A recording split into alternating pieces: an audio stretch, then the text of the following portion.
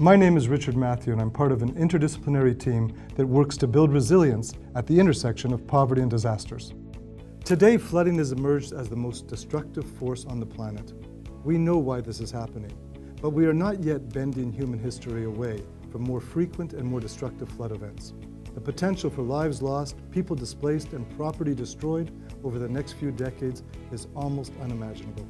We work with vulnerable communities to co-develop sophisticated visualization tools that everyone can trust and use.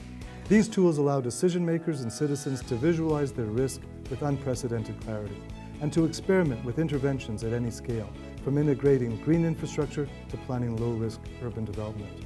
These models rely on data that are not always available, and so we have found ways to use inexpensive technologies to fill in gaps.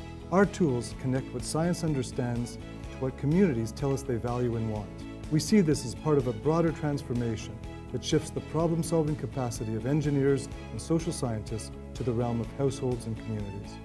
The bottom line is that by 2050, flood damage could reach $1 trillion annually, concentrated in the poorest parts of the planet.